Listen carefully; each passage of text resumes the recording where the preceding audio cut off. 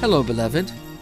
Our reading today is the prophecy and conception of John the Baptist, as told to us by St. Luke the Evangelist.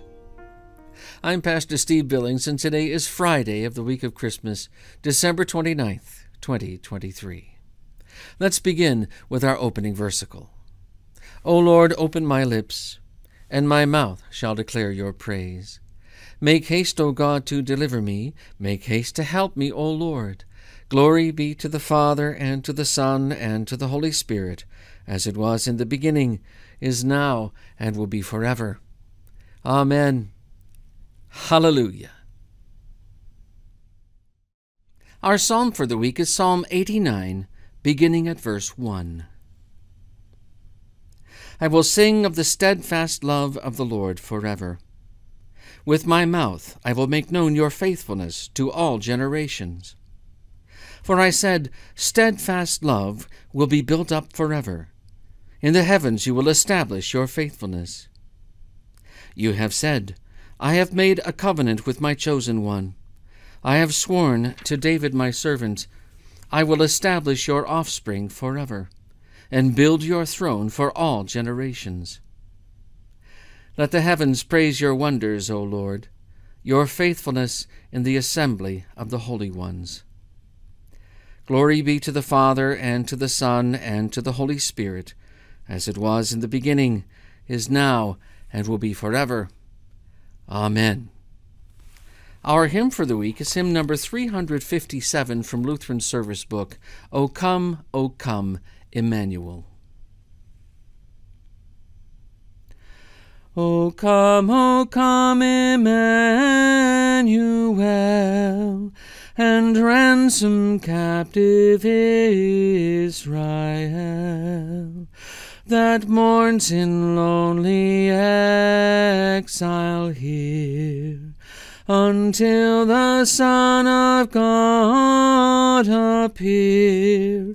Rejoice, rejoice, Emmanuel shall come to thee, O Israel. O come, thou wisdom from on high, who orderest all things mightily. To us the path of knowledge show, and teach us in her ways to go. Rejoice, rejoice, Emmanuel shall come to thee, O Israel. O come, thou Lord of might, who to thy tribes on Sinai's height in ancient times didst give the law, in cloud and majesty and awe. Rejoice, rejoice, Emmanuel shall come to thee, O Israel. O come, thou branch of Jesse's tree, free them from Satan's tyranny, that trust thy mighty power to save, and give them victory o'er the grave. Rejoice, rejoice, Emmanuel shall come to thee, O Israel. O come, thou Key of David, come, and open wide on heavenly home. Make safe the way that leads on high, and close the path to misery. Rejoice, rejoice, Emmanuel shall come to thee, O Israel. O come, thou dayspring from on high, and cheer us by thy drawing nigh. Disperse the gloomy clouds of night, and death's dark shadows put to flight. Rejoice, rejoice, Emmanuel shall come to thee, O Israel.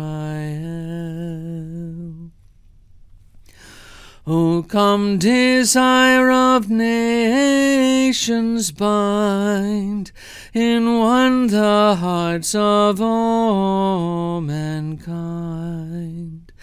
Bid thou our sad divisions cease, and be thyself our King of peace. Rejoice, rejoice, Emmanuel shall come to thee, O Israel.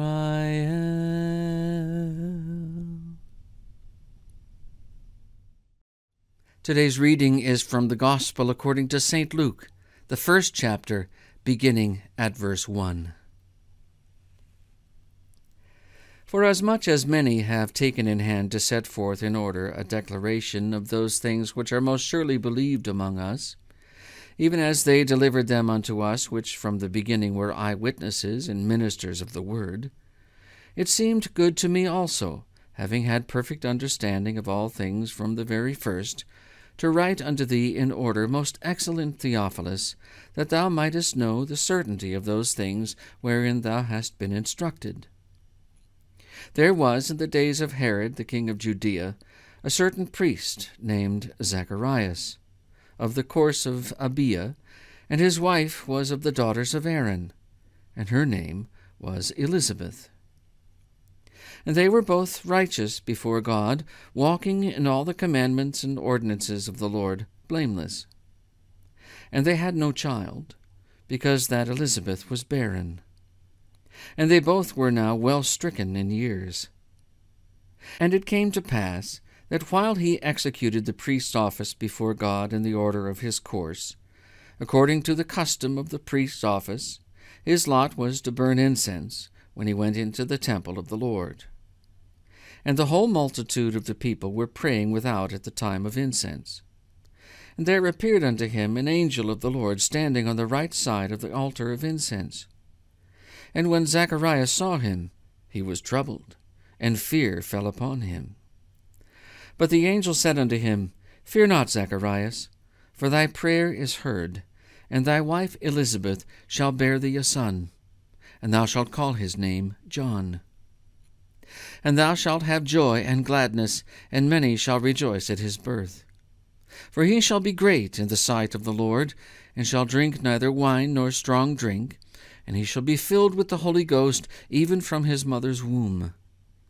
And many of the children of Israel shall he turn to the Lord their God. And he shall go before him in the spirit and power of Elias, to turn the hearts of the fathers to the children, and the disobedient to the wisdom of the just, to make ready a people prepared for the Lord. And Zacharias said unto the angel, Whereby shall I know this? For I am an old man, and my wife well stricken in years. And the angel answering said unto him, I am Gabriel, that stand in the presence of God, and am sent to speak unto thee, and to show thee these glad tidings. And behold, thou shalt be dumb, and not able to speak, until the day that these things shall be performed, because thou believest not my words, which shall be fulfilled in their season. And the people waited for Zacharias, and marveled that he tarried so long in the temple. And when he came out, he could not speak unto them. And they perceived that he had seen a vision in the temple, for he beckoned unto them, and remained speechless. And it came to pass, that as soon as the days of his ministration were accomplished, he departed to his own house. And after those days his wife Elizabeth conceived, and hid herself 5 months, saying, Thus hath the Lord dealt with me in the days wherein he looked on me, to take away my reproach among men. This is the gospel of the Lord. Praise be to you, O Christ. I believe in God the Father Almighty, maker of heaven and earth, and in Jesus Christ, his only Son, our Lord, who was conceived by the Holy Spirit, born of the Virgin Mary, suffered under Pontius Pilate, was crucified, died, and was buried. He descended into hell. The third day he rose again from the dead. He ascended into heaven, and sits at the right hand of God the Father Almighty. From thence he will come to judge the living and the dead. I believe in the Holy Spirit, the holy Christian Church, the communion of saints, the forgiveness of sins, the resurrection of the body, and the life everlasting. Amen. Blessed be the Lord God of Israel, for he has visited and redeemed his people, and has raised up a horn of salvation for us in the house of his servant David, as he spoke by the mouth of his holy prophets, who have been since the world began, that we should be saved from our enemies and from the hand of all who hate us, to perform the mercy promised to our fathers, and to remember his holy covenant, the oath which he swore to our father Abraham, to grant us that we, being delivered from the hand of our enemies, might serve him without fear, in holiness and righteousness before him all the days of our life. And you, child, will be called the prophet of the Most High, for you will go before the Lord to prepare his ways, to give knowledge of salvation to his people in the forgiveness of their sins, through the tender mercy of our God, when the day shall dawn upon us from on high, to give light to them who sit in darkness and in the shadow of death, to guide our feet into the way of peace. Glory be to the Father, and to the Son, and to the Holy Spirit, as it was in the beginning, is now, and will be forever. Amen. Lord, have mercy. Christ, have mercy. Lord, have mercy. Our Father, who art in heaven, hallowed be thy name. Thy kingdom come, thy will be done, on earth as it is in heaven. Give us this day our daily bread, and forgive us our trespasses, as we forgive those who trespass against us. And lead us not into temptation, but deliver us from evil. For thine is the kingdom, and the power, and the glory, forever and ever.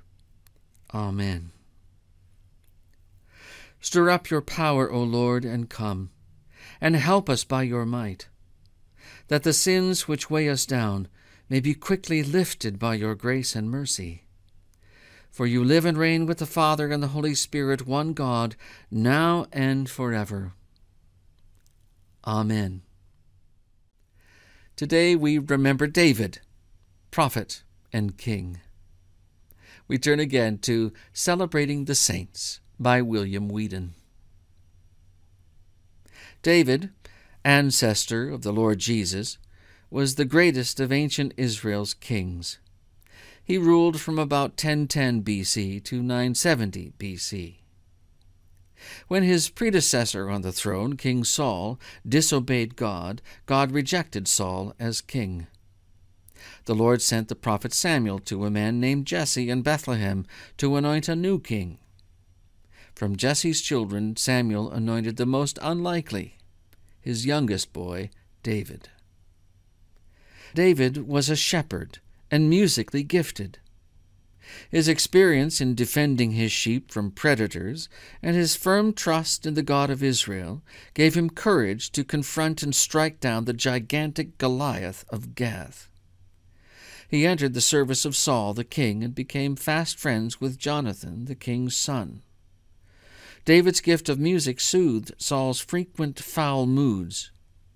Saul soon became jealous of David's popularity with the people and sought numerous times to kill him, eventually driving David into exile and hiding. Though he had several opportunities to do Saul harm, David refused to lift a finger against the Lord's anointed. After Saul's death in battle, David assumed first the kingship of Judah and finally of all Israel. He transferred his capital to Jerusalem. His greatness grew, and his fame spread. When he wished to build God a house, God forbade him and told him that instead God would build him an everlasting house. A son from his body would build the house for the Lord, and God would establish that son's kingdom forever. Ironically, shortly after receiving this promise, David fell into grave sin. He committed adultery, impregnated another man's wife, and subsequently arranged the murder of her husband. He then took the woman Bathsheba as his own wife. The prophet Nathan confronted him with his sin. David gave no excuses, but simply confessed and repented. God brought temporal punishment on David and his house because of his disobedience, and yet in grace he established David's kingdom through a son whom Bathsheba later bore to him, King Solomon. Chastened, David remained faithful to God through the difficult times that surrounded his final years of life. David is the prime example in the Old Testament of a man who was both simultaneously justified and sinner. His great and lasting gift to the church of all ages is his book of Psalms, called the Psalter, or the Psalms of David. The people of God have delighted to sing these inspired words in all ages. They find in them words to address God in every conceivable circumstance. Let us pray.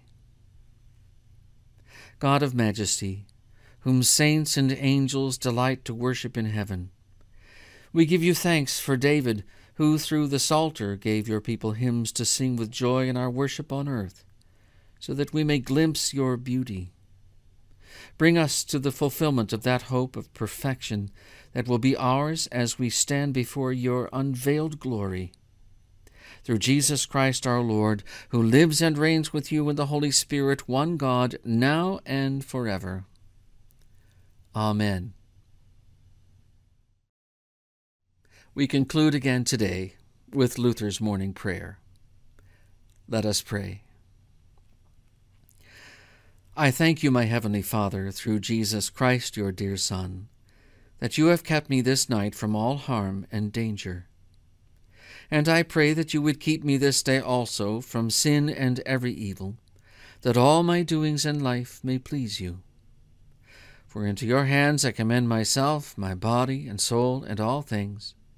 Let your holy angel be with me, that the evil foe may have no power over me. Amen. O Lord, hear my prayer, and let my cry come before you. Let us bless the Lord. Thanks be to God. The Almighty and merciful Lord, the Father, the Son, and the Holy Spirit, order our days and our deeds in his peace. Amen. God bless your day, beloved.